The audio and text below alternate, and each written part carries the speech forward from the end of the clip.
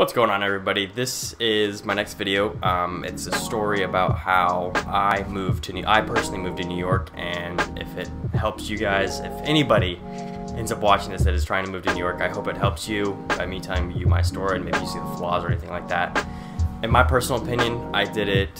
I don't have any things I would change about how I moved here, but once again, that's my opinion. There's obviously other ways to do it, and of course other people have different opinions on how I moved, and there are obviously probably better ways I could have done some other things.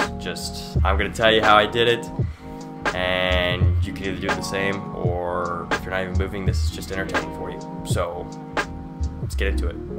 So at the beginning, I've actually been thinking about moving to New York for the past like 3 years, and I just now recently did it, but I guess the new year really just sparked that I want to get started thing going for me. So in around, I think it was the beginning of February, I put in my 2 weeks notice with my job, and I had a good amount of money saved up, but I had some baggage and things like that I needed to take care of. So I put in my 2 weeks, I worked those 2 weeks, I did some things here and there, but there was a few other things going on in my life. For one, I had this OSHA 30 class, which is a 30-hour class online for construction, because that's what I was in, and I just wanted to get it over with, because, you know, it expires eventually, and I just wanted to get it over with. So I did that. I think I had 25 hours left, and I did those 25 hours in a week. And then I also had one of my cars up for sale, and of course I was looking for an apartment at this time as well. I wanted to be able to know what I could afford, see where I ended up wanting to live, which ended up being Queens. Actually, it's really hard for somebody in my position, or, you know, people that are like in my position, to live in Manhattan, because Manhattan is super expensive. Like, New York's expensive. In Queens, right here where I live, is expensive, but in Manhattan, it's like insanity. So I didn't even bother looking for any apartments there. But so yeah, like I said, I ended up moving here to Queens, and my rent here is $9.75. But before I get into that, back to the first few weeks before I actually moved, I also knew that I wanted to get into some real estate when I got here. So I immediately bought a real estate licensing course, and that course is 75 hours online, just sitting at the desk, reading the screen, and it's hard. You have to have some motivation for that. I did not some days, but I still got like around 50 hours of it done before I actually got here to New York. So I had another 25 I had to finish here in New York, which wasn't bad. So my next order of business was actually finding the apartment. Where did I go to find the apartment? So actually, as you may think, I don't think it is the best way to go through a real estate agent. One, if your budget was small like mine, they aren't gonna prioritize you as much, so they're probably not gonna find anything for you any faster than you can find yourself. And also, they aren't allowed, specifically the way I found my apartment was through Facebook groups, and some Facebook groups, the good ones at least, don't really allow real estate agents into their groups and stuff like that.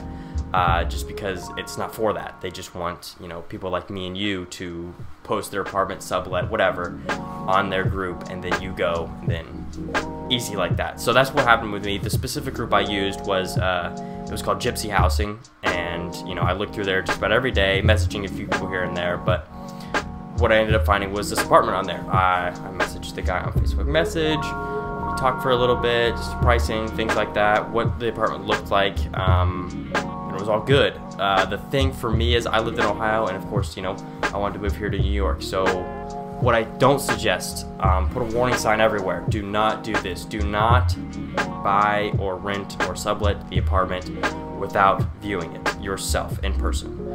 I highly suggest this. Or in my case, I had a friend here that I trusted, and she came and looked at the apartment for me.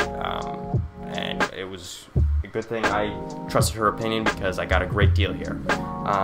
Like I said before, my rent here, you know, in Queens is still expensive. Astoria, Queens, so it's like a 15-minute commute to Manhattan is still a pretty decent paycheck. It's $9.75 a month here, but you know, it's all relative.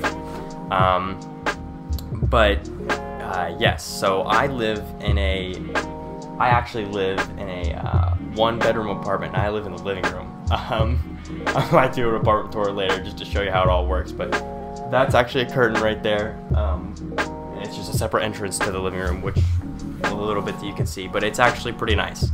And then of course we have a kitchen, bathroom, and you know, his room.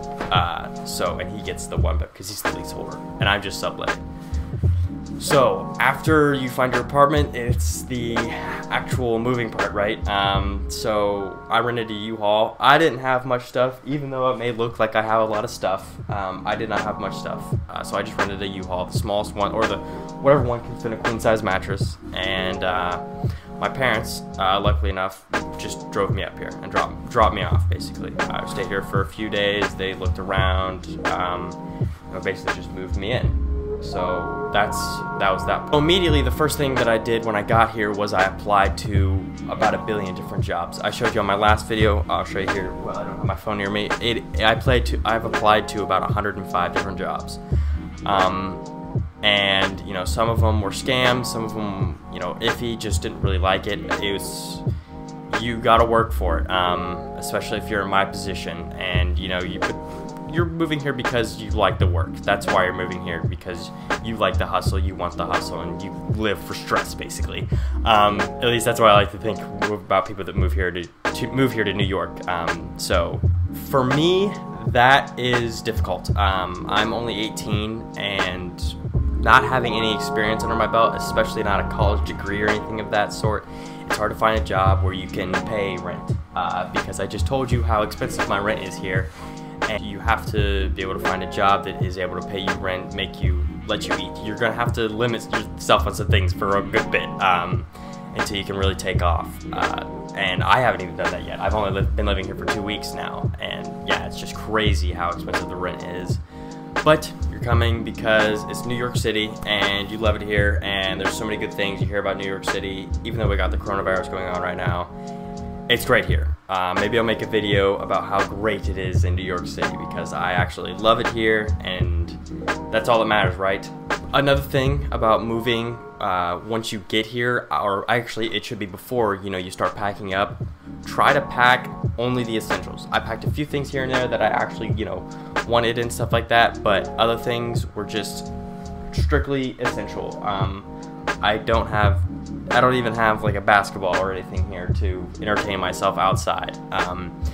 But really, you're not gonna need it anyways. If you watched my other video about my first week here, if your week is anything as crazy as that week, you're not gonna have time to do anything anyways. So don't worry about that. You'll find stuff to do here, especially in New York City. There's always something crazy going on. And as I'm sitting here editing this, I'm realizing I posted no outro when I'm recording. So here it is, the outro. That was the end of the video, that's all. It still says like 87% of you still aren't subscribed. So like I said in the last video, I'm gonna ask you again, you know, what's good? Just go ahead and click it. It takes 2 seconds. And also in this video, you also heard how much my rent is, so you know I need money. So you know, just go ahead and help me out, since I know you're not doing anything anyways because of this coronavirus. So it takes 2 seconds, just, you know. But yeah, like I said, you know, there's gonna be this circle just right here. Just, you know, click it, and then like maybe watch one of these videos.